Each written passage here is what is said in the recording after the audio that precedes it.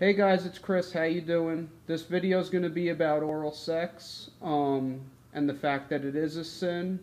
I've been talking to a lot of people who call themselves followers of Christ about this, and when I give them my perspective that this is sin, they get very angry, they get very outraged, they throw a fit, they call me an arrogant little punk, and that's why I'm doing this video.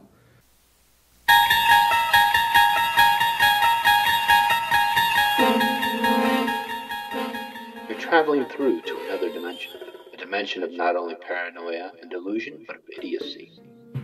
A journey into a wondrous land whose boundaries are that of pure ignorance.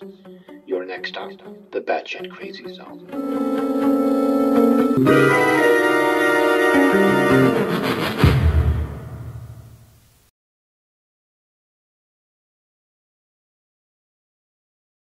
Because basically, I really don't care what anyone thinks. This is a sin. The Bible says it's a sin. Sodomy counts for oral sex. It's the same exact thing. Any acts that were performed by the people of Sodom, they are considered sodomy.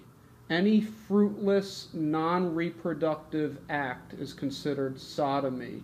That involves sexual contact and lust. Okay. Guys, if you're doing this and you get mad at the fact that this is sin, you have a sodomite spirit dwelling in your flesh. Now, I want to go over a couple issues that I wrote down here. A couple ways I look at this that, to me, prove beyond a reasonable doubt that this is sin. Most people will say the marriage bed is undefiled. I say it's undefiled until you defile it. Sex outside of marriage is defiled. Sex within marriage is undefiled. That's what that verse means. It doesn't mean that you can have oral and anal sex and bring a donkey into your bed. Good morning to you and you. You have the fruit-bearing sex you have is not defiled. It doesn't mean the perverted sex you have and the satanic sex you have is not defiled. Now, one first issue that I've already mentioned is oral sex is sodomy in God's eyes and in definition. 2, the point I want to make in 2 is the Song of Solomon in no way at any point in the entire book refers to oral sex. Every church leader on, number 3, every church leader on earth is afraid to discuss this because of the need to keep the seats full in the church. 4, delusional Christians believe today that oral sex is only sin if they think it is sin. Number 5, oral sex is fruitless to God's kingdom and was not how God intended us to show love to our spouse or anyone else. Number 6, the human mouth by creative design does not belong chomping on a person's sexual organs or licking a person's sexual organs or sucking on them. Okay? Oral sex was a complete abomination until about 50 years ago. It is on an incline along with the satanic falling away. So number 7 is the fact that as the satanic falling away increases, so does oral sex. I know when I was younger, you were nobody until you had oral sex when you were in high school. It was, you know, have you done this? You know, everyone's a freshman in high school and it's the norm. There were girls that went around my high school that were known for giving oral sex and everyone had to try it out. It's like almost like an initiation.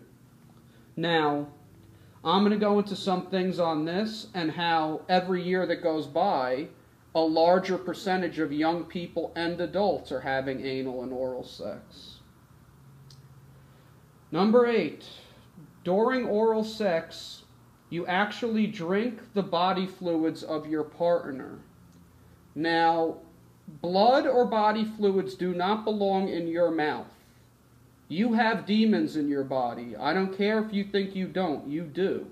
When you do an abominable act like having oral sex, the demons in your body get the body fluids from your partner, and lust inside of your marriage is empowered. Okay?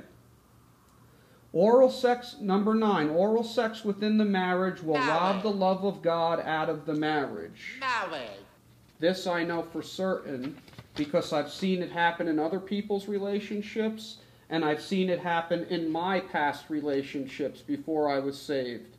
How I did these acts, I did sexual abominable acts with my partners, and I started looking at them as more objects than I do now, with my wife now, where we've never done that and we know we're not supposed to do that. It's a different kind of love, okay? Now, that's pretty much it for that. And we're going to see why this is complete ridiculous foolishness that's being shoved down people's throats. That's being shoved down people's throats. That's being shoved down people's throats within the body. And you know what, guys? You will get what your wicked heart desires, and this stuff is a curse from God on you. Sodomites will not enter the kingdom of God, and that's just the bottom line. You are not going to defile your wife or your husband and treat them like a filthy homosexual prostitute, having sex like a homosexual prostitute, guzzling on their body fluids and feeding demons, and go to heaven. You're not going to go to heaven. I don't know about you guys, but if the body divides and on one side is the blowjob side and on the other is the non-blowjob side, put me on the non-blowjob side all day long. What spirit do you think the woman is led by when she's learning technique to give a man a blowjob?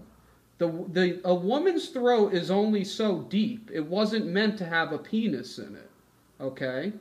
Now, you'll say, well, you might be a woman and you might be saying, well, how about my husband doing it to me? You know, it feels good when he does it to me. But in my experience, it's impossible to do it without getting body fluids. I like eating red carpet. Now, I know that I've had demons in my body, So help and us I tap into that guarantee you that they're love drinking and that goodness fluid that's as I'm inside sinning of us against God when I'm because doing it. of Christ. This is why you need to repent. Holy of Spirit, these just acts. rain your Another love point I and wanna just the prove most further sweetest, is that this kindest and patient way situation over us right now, where God.